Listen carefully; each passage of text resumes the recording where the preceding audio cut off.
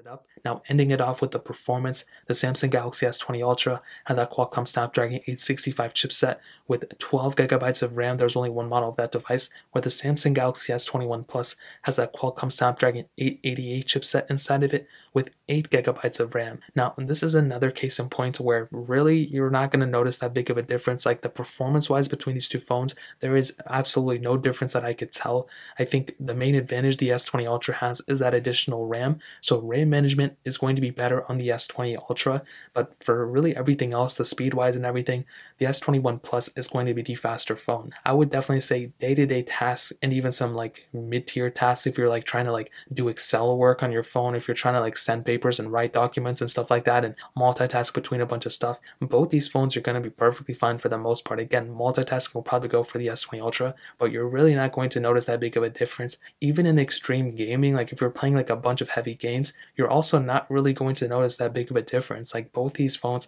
are going to be doing a really good job when it comes down to the performance segment. Now, maybe if you like try to multitask between super heavy games and you're going from one game to the other and to the other, maybe you're going to notice a little bit of a difference, but I would probably say the least amount of difference you're going to see between these phones is the performance. These phones are so close to one another that you're really not going to notice it. I mean, do you really notice a big difference between like the Galaxy S3 and Galaxy S4 in this day and age?